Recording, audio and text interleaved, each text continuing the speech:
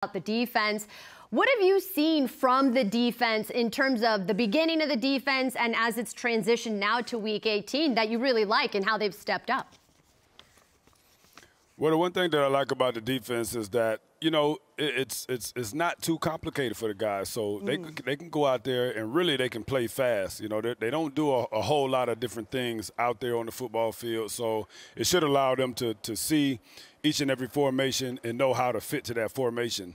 But with that being said, I do think that they need to be a little bit more multiple on defense. I mean, you can't go the whole game, you know, only sending 4 the whole time. Sometimes I think late in the game they might have sent 5 guys once or twice. You got to be a little bit more multiple, in my opinion, on defense.